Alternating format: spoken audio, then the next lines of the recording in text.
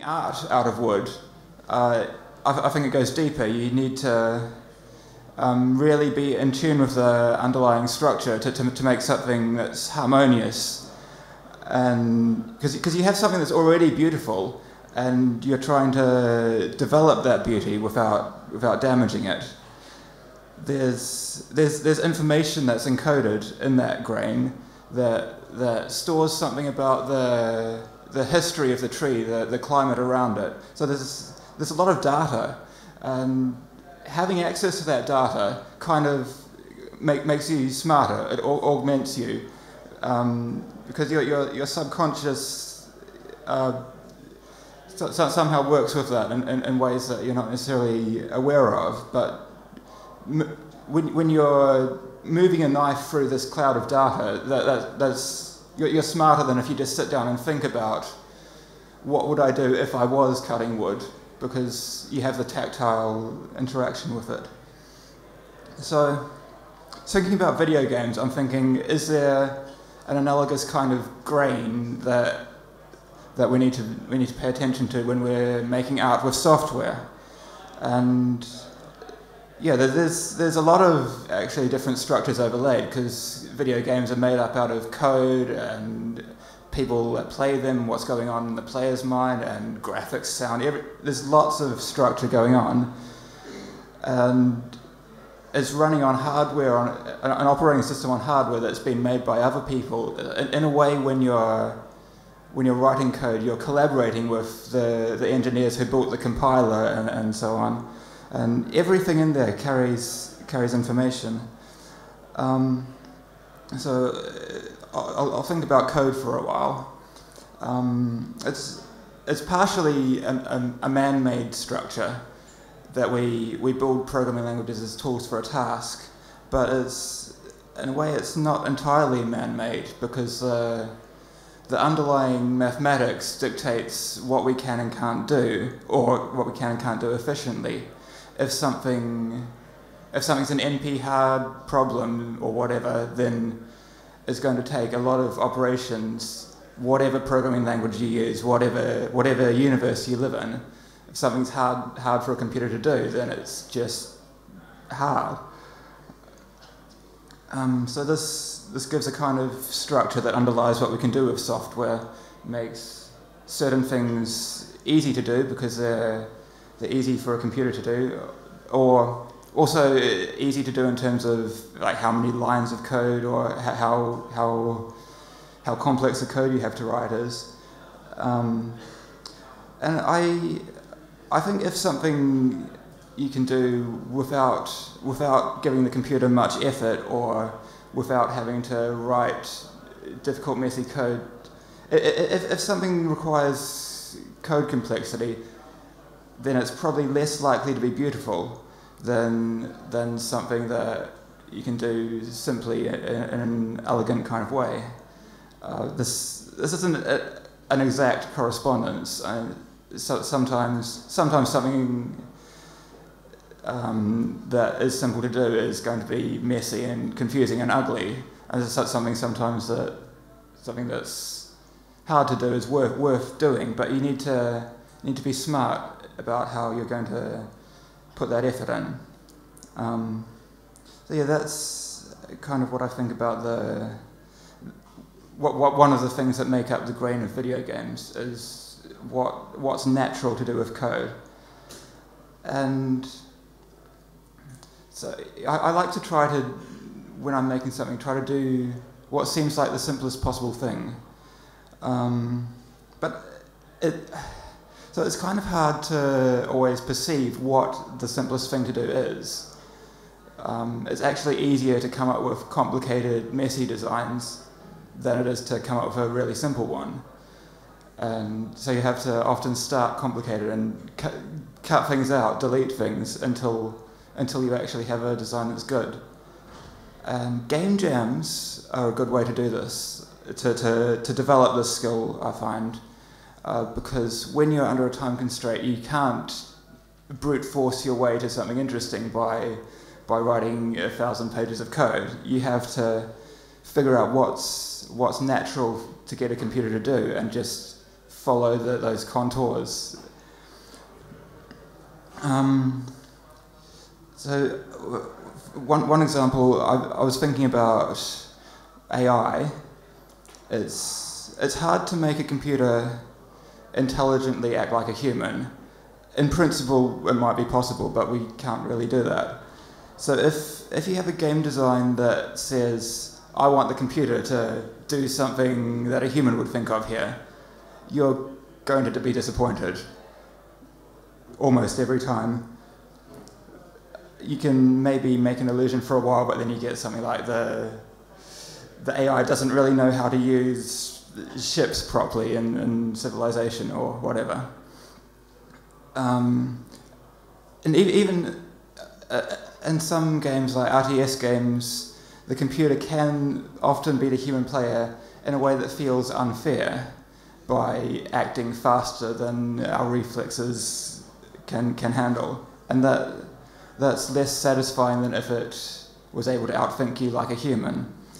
So I feel like if you need behaviour to be human, then you may as well just make it a multiplayer game. Leave human behaviour up to humans. And if you're relying on some sort of AI, then whatever you do, the AI is going to be exploitable.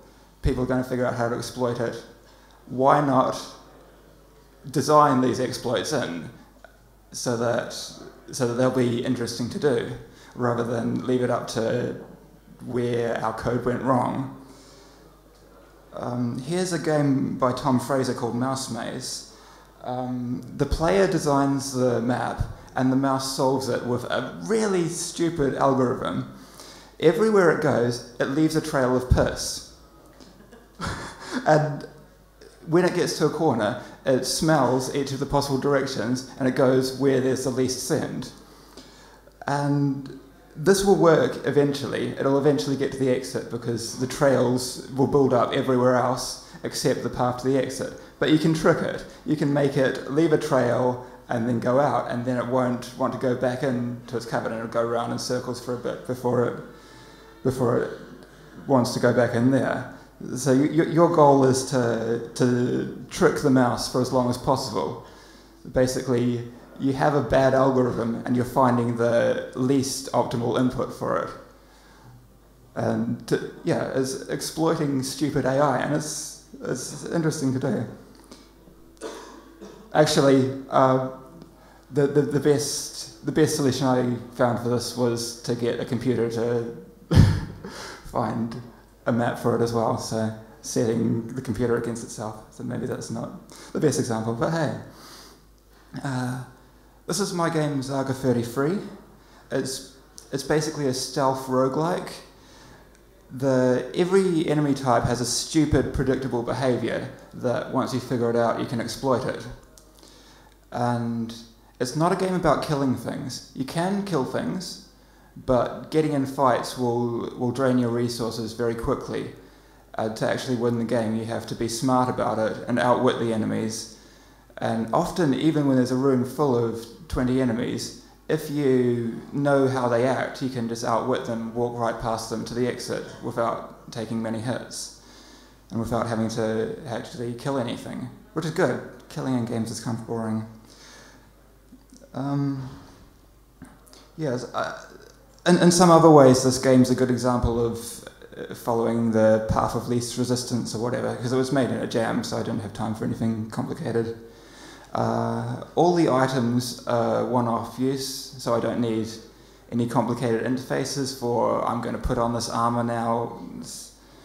And the map generation is interesting. It just places walls completely at random and then checks if there's a path to the exit. If not, it throws it away, tries again. It's the simplest possible thing you could do, but it produces interesting results. And yeah, it's really annoying when you prototype something complicated that took a few days to code, and then you realise that something you could have done in half an hour was better and you have to throw it all away. But it often happens for me.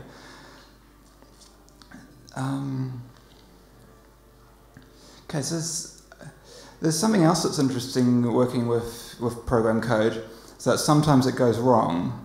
We get bugs, and thinking about the analogy of wood grain, I think of these as like knots in the wood, which are where it grows out and has an awkward, twisted structure that sometimes you want to cut it out, work around it, replacing it with something more straightforward. But sometimes you can incorporate it into your design to make something that's more beautiful.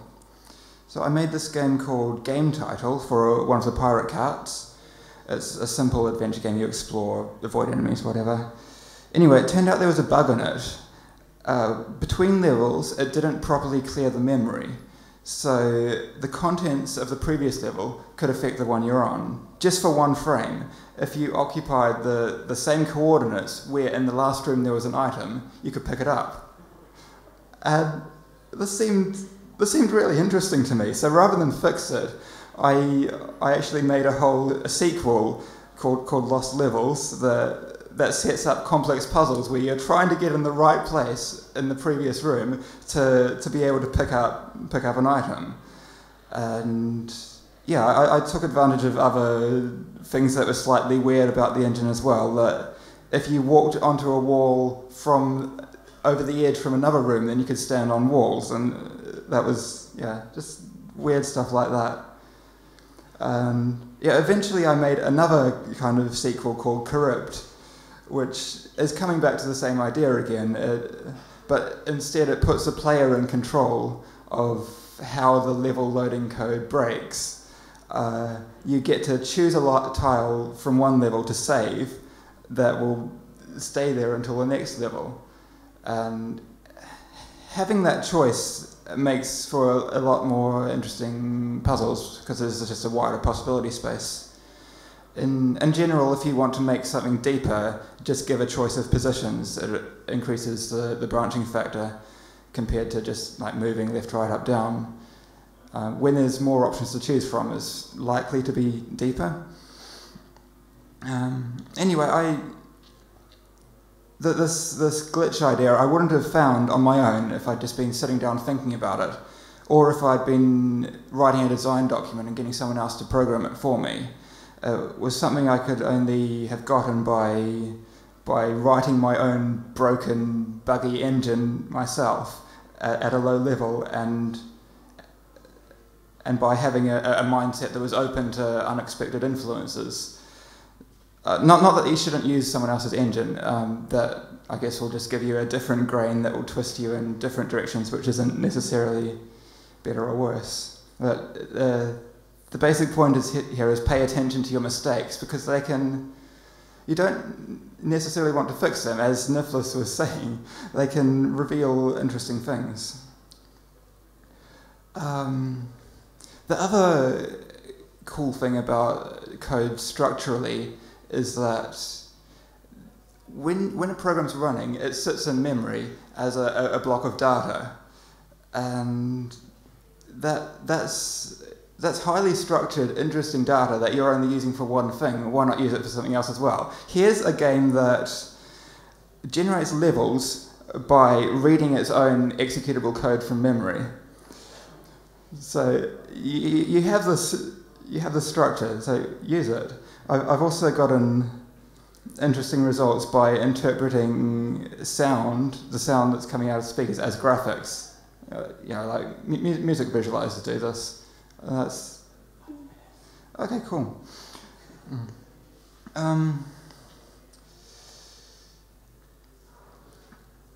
Yeah. So if you use different hardware, then you change what the grain you're working with is. So you might be able to do different things. The easiest way to do this is by having just different input-output interfaces. The game Johann Sebastian Joust, I find a beautiful example of looking at a new control system and thinking, what's the simplest possible thing we can do with this? What's the path of least resistance? What's the thing these controllers were made to do, even though the designers of them didn't realize that's what they were for? I've been trying to do something similar with touchscreens. I feel like multiplayer on the same screen is what large touchscreen devices like the iPad are for, even though it's not what Apple intended for them. as well as what materials is what tools we use shape what we can create. There's a tool called Twine that's been getting a lot of attention recently, which is really good for making one kind of game. It does that really well. It's hard to do anything else with it, but it's so easy to make things with that a lot of people who otherwise wouldn't make games have been doing cool stuff with it. And the games often end up quite personal, and they talk about, they feel quite claustrophobic often. I think that's a pressure that the tool puts on it, because you're typing out what happens in each thing. You don't want to put many different branches, so you're not likely to make an open world exploration game. You make something tight, twisted and dense. So the tools we use shape what we end up making. I've recently been obsessed with Vine, which makes these short looping videos, and it's really limited. Your videos only last a few seconds, and you can't take back mistakes, but I find that limit quite freeing. It gives a lot of space for creativity.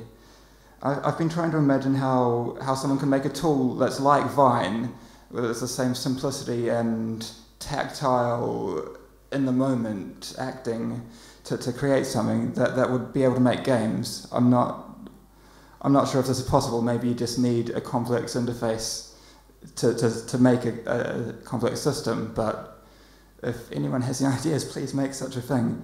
But in general, if you want to influence the future of games, then make tools that other people can use to make games, and you'll end up possibly causing hundreds of games to be made that wouldn't have otherwise, and that's can be more interesting than just making one yourself.